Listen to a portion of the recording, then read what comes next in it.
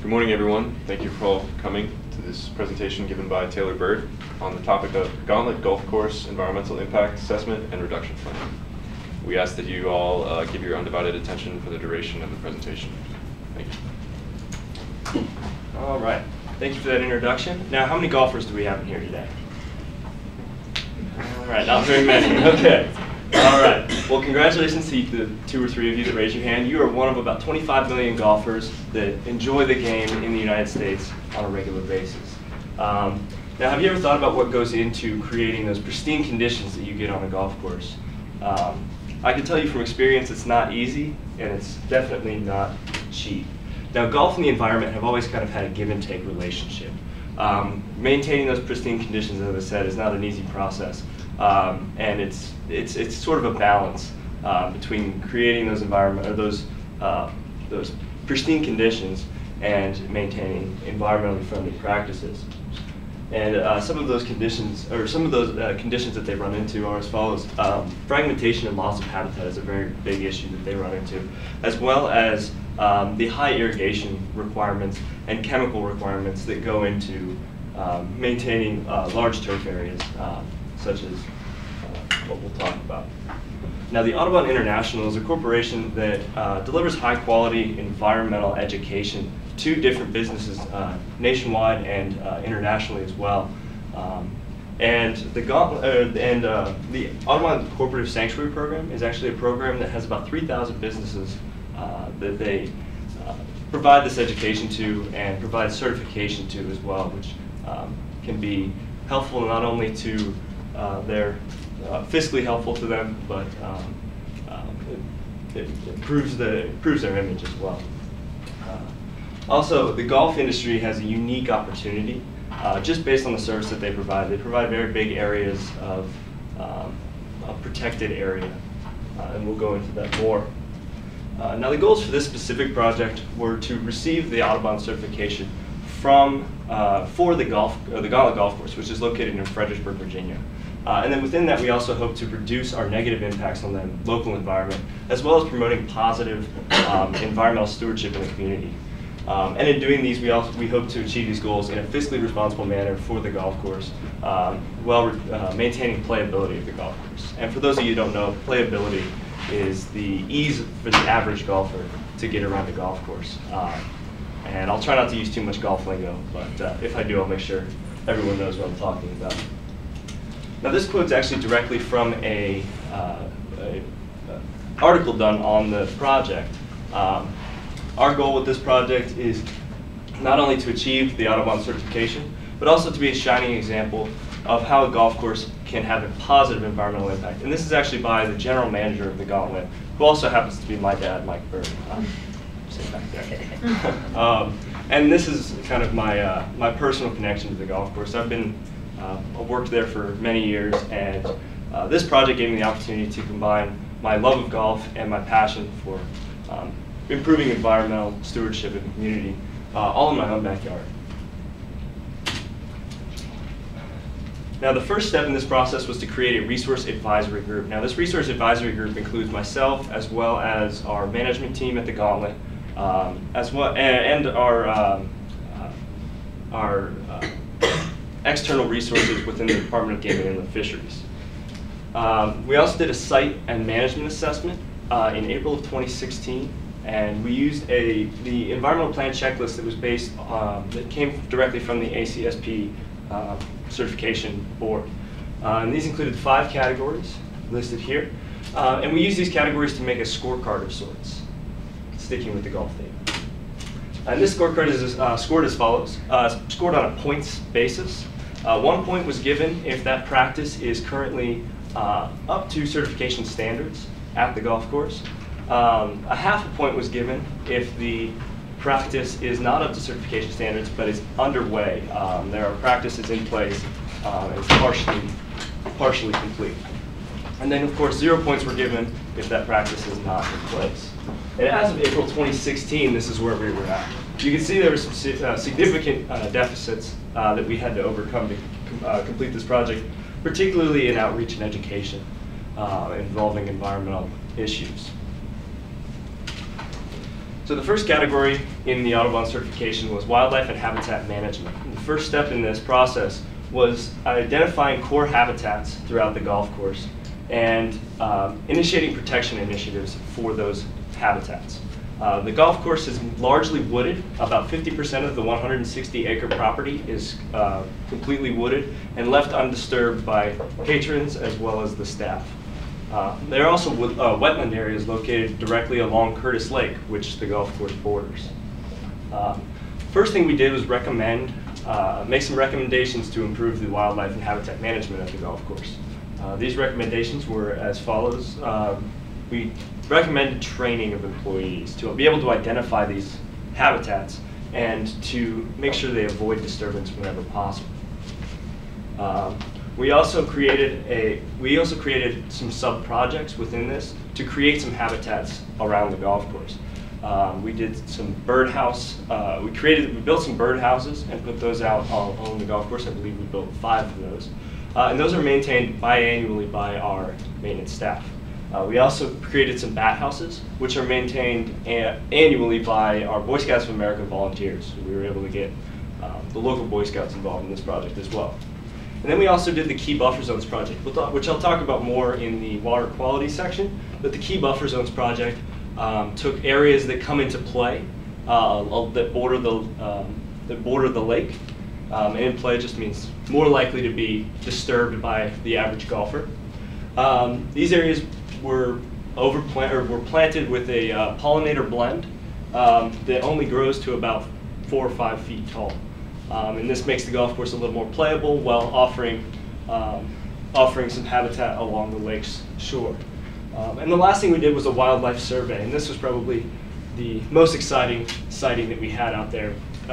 Directly bordering the golf course, we were able to see some black bears out there, but we saw lots of animals out there. The first step in this was to put out these flyers and posters to introduce people not only to the project, and get people involved, but also to start the process of surveying what wildlife is located at the golf course. And this list that was given to the public was pulled directly from a Stafford County local resource, a wildlife specialist that we met with, and it indicates the health of the biodiversity at the Gauntlet. The goals obviously were to collect local data on local biodiversity while introducing people to the projects that we were doing and attempting to get input from the public. And we used a citizen science approach, as I said, so we were able to utilize the 28,000 rounds or 28,000 golfers that go through our Gauntlet or golf course annually, as well as the staff as they constantly moved around the golf course. The results of this project were promising. We did get a fair amount of submissions. However, we did not get quite as much as we were hoping for. There were obviously some limitations. It started out very strong in July and August, and as the fall and winter months came along, participation did decrease. So some changes that we may make to this project in the future or going forward are to increase signage around the golf course and increase exposure that our average player gets to this project. The next section was chemical use and safety. Our pest management records are available to the ACSP to obtain certification, but are not available to the public. So I wasn't able to tell you exactly what's used. But what I can tell you is that the golf course applies pest management chemicals on a as-needed basis. So whenever a pest problem is identified, the chemical is only used at that point. And the recommendations that we made to the golf course were to improve their integrated pest management strategies, using alternative methods, as for example, cutting weeds out of greens using a steak knife, which is no fun, I can tell you that, but it is very effective. And then setting aesthetic and functional thresholds for the different pests, including weeds, including fungal diseases, and including insects as well. And these decisions are all made by our resource advisory group, as I mentioned. And then training our our staff in visual monitoring. So improving visual monitoring throughout the golf course to make sure they're able to identify what pests are on the golf course and what strategies we might take once a pest is identified. And then improved record keeping as well. Currently the pest management records are tracked, however the effectiveness of the pest applications are not tracked. So improving that may help in the future. Also our fertilizer applications, they're done on a regular basis, and it's nitrogen. Nitrogen is applied, phosphorus pentoxide, and potassium oxide. Those are applied based on location, soil type, grass type, etc. Once or twice a year. The recommendations that we made were to base our applications on weather forecasts. That's a very important one because that obviously applying a fertilizer the day before a big rainstorm is just going to cause more runoff. And then application of slow release fertilizers, particularly on more porous soils, like our greens, for example. Our greens are about 6 inches worth of sand. And then monitoring soil health and soil testing as the budget allows whenever possible. Improving our soil testing gives the management the ability to understand what chemicals are needed and when, and could reduce the need for mass applications of these chemicals. And then rotating high traffic areas as well to reduce compaction of the soil. Chemical safety. Chemical safety, the most important thing with chemical safety is training, making sure all employees, particularly on the maintenance staff, understand what chemicals are used at the golf course and the proper techniques with handling those chemicals. However, all chemical applications and handling is done by the licensed applicator on site. Also, updated SDS is kept for all chemicals that are kept on the property. The current issues that we do have are particularly focused on storage, particularly the off-site chemical shed. The chemical shed has poor ventilation and is not fireproof. That is not that is not a stopping point for receiving the certification. However, our recommendations are to eventually replace that shed as the budget allows us, as I said. Water conservation is the third section in this project. All irrigation practices, or all irrigation is pulled directly from Curtis Lake, which is our bordering lake. And then 11 million gallons were used last year in 2016 between the months of March and November, which is actually down from the year before, which can be attributed to a very wet month of April and May, if you remember how much it rained those 2 months. The turf grass benefits that we do have, our greens are all bent grass, which is a warm climate grass. Only covers about 1.8% of the golf course total area. However, it's cut the shortest length and it has very porous soil, so it is at most risk in hot, dry conditions. So our recommendations for that were to reduce the need for water, were to increase mower height. Increasing mower height by only about a 32nd of an inch can greatly reduce the need for water on those grasses. And then our fairways are a zoysia grass. They take up about 8% of the total golf course area. And the benefits of zoysia grass is it actually goes dormant in dry conditions and in winter conditions. So they do not require water over those time frames. So in the case of a drought or when resources are limited, we let our fairways dry up first, and they're very quick to bounce back once resources resume.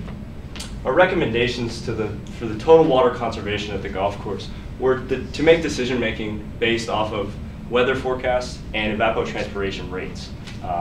Best example would be to schedule watering times at night. Not only are there no golfers to get spray with the sprinkler system, but the evapotranspirations are at their lowest point.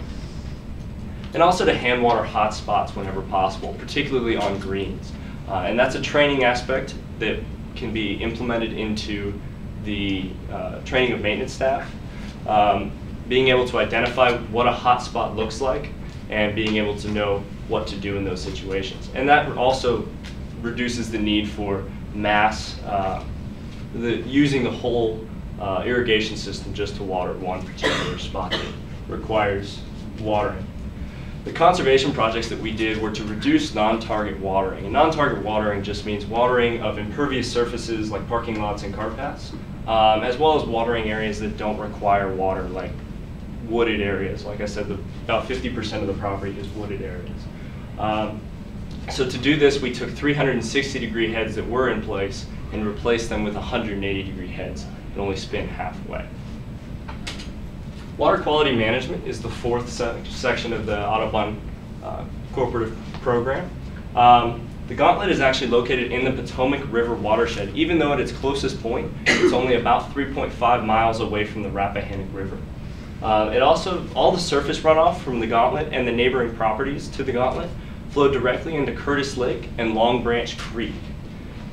Visual monitoring was the first step in this process as well. We made sure that throughout the process, we were identifying or looking for and trying to identify potential water quality problems, such as excessive algae, dead aquatic species, things of that nature. And then we also did water quality testing between the months of May and August of last year.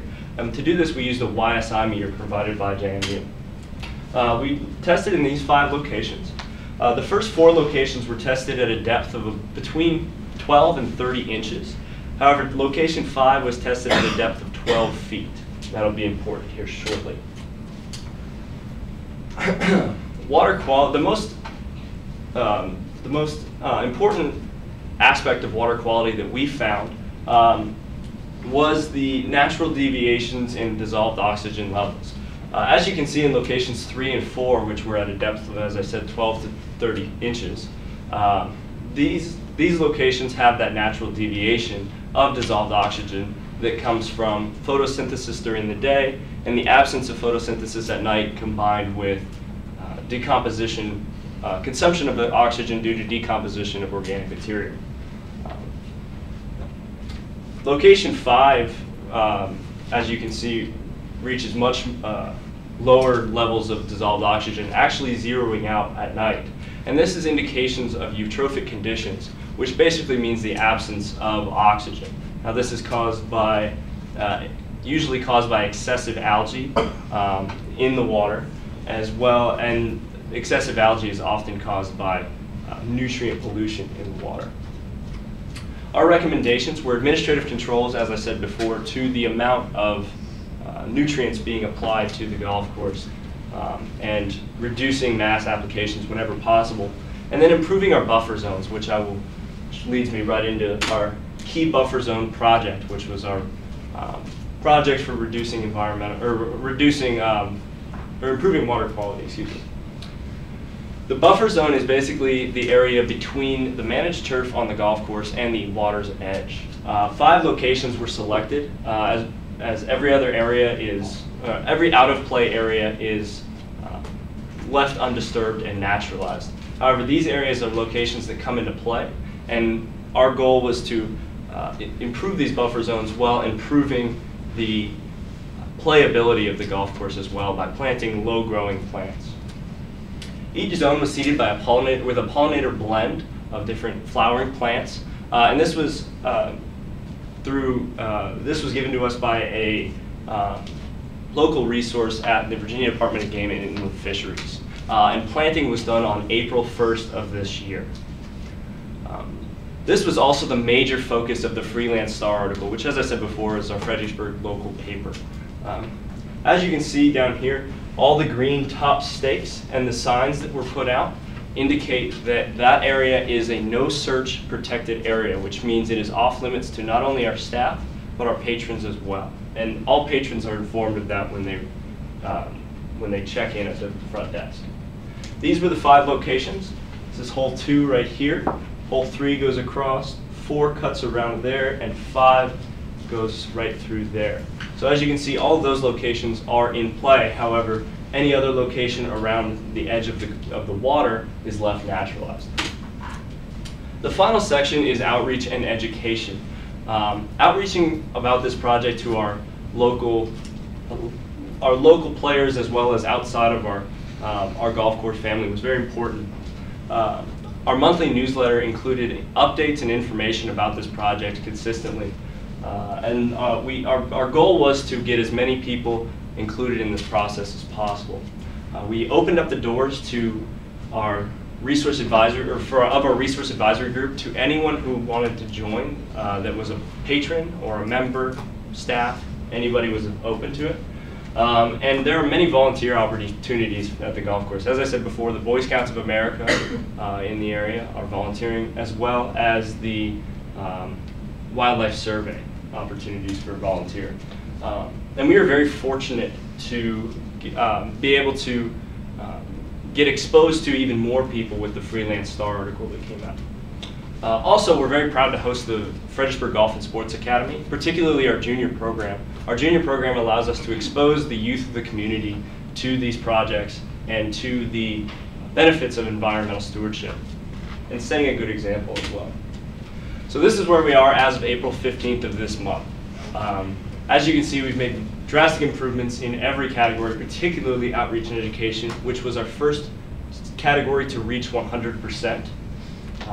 All categories require 100% for certification, except chemical use reduction and safety. That does not require 100%, it requires 87%, as there are some recommended practices that are not required. However, at the Gauntlet, we're striving to reach 100% in all categories. This process will continue under the Resource Advisory Group's supervision, and I will continue to be a part of that as well. All practices will continue until we reach certification and beyond, so we can maintain that certification beyond when we eventually reach it.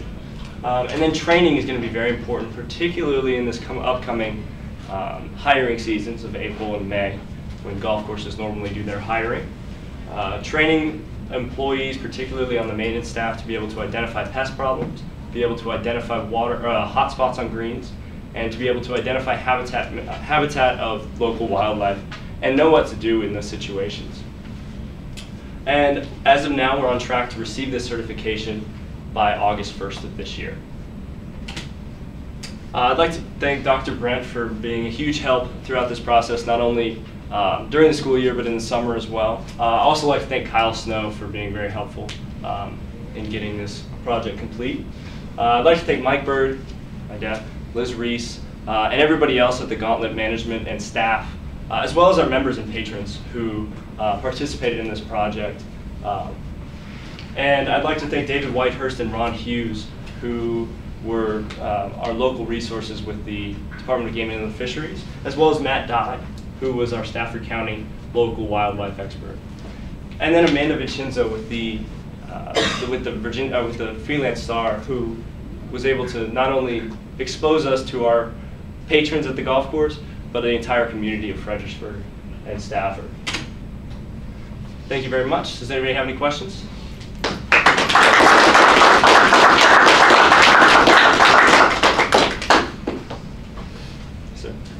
I have several questions, but let's start with the first one. On the score sheet for the certification at the end there, you sort of showed where you made progress, and you have to be aiming for hitting all of them. Yeah.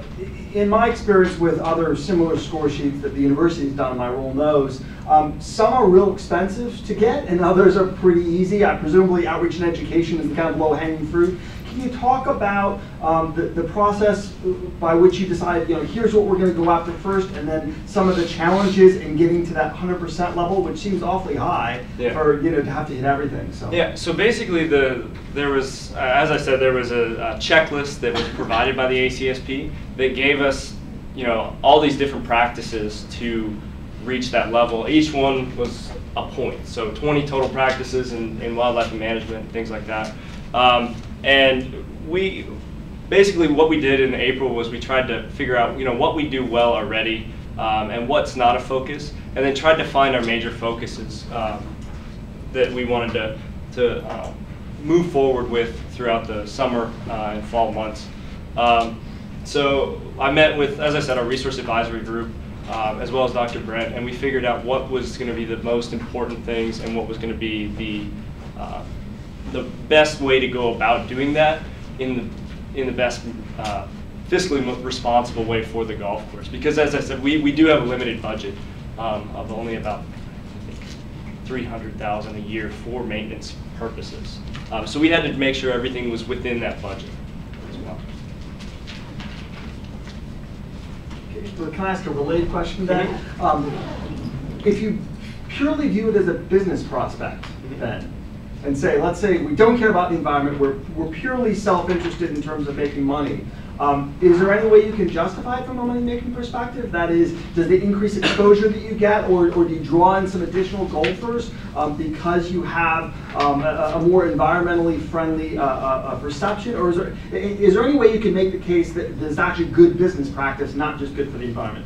Well, that was kind of what we talked about. It is a good business practice to be environmentally friendly, particularly in an area that's as competitive as Fredericksburg is with multiple different golf courses in the area. We wanted to have a step up, but it's also just an important thing in our company. Our company actually is owned by Golf Course Specialists, which owns all 3 golf courses within the Washington, D.C. area. And at the time that we began this project, they all were certified under the Audubon Society. So we wanted to, that's just an important thing within our company, and it's a core value.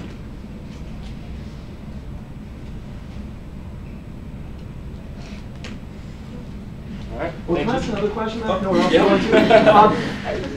So I actually wasn't one of the people who's I don't golf much anymore, but so you talked about sort of playability versus environmentally friendliness. The only thing that kind of piqued my ears was you talked about increasing the mowing height on the greens, yes. Which I'm a fan of slow greens, but many people I know really like quicker greens. Did you get pushback on that? Because presumably if they're longer, they're slower. That's my experience. I mean, you're not talking about that much, but even on, even on a little bit on a green can make a big difference in terms of how it plays. I mean, did you get people saying, what's up with the greens? Or? Well, we always have people that are not happy with the speed of our greens. But what I can tell you is our greens are actually very sloped. I don't know if you're familiar with PB Dye, who designed the Gauntlet, but he's notorious for having very sloped greens and very tiered greens. So that's an important thing for our golf course, is to make it playable and a little bit easier, even though there is some pushback from some of the better players. Yeah. That's something that we try to keep, is our greens a little bit more playable than, I mean, if you have greens that are rolling at a 10 on the stint meter that are that sloped, it's not fun. It's just, it's painful, so. All right. Thank you very much.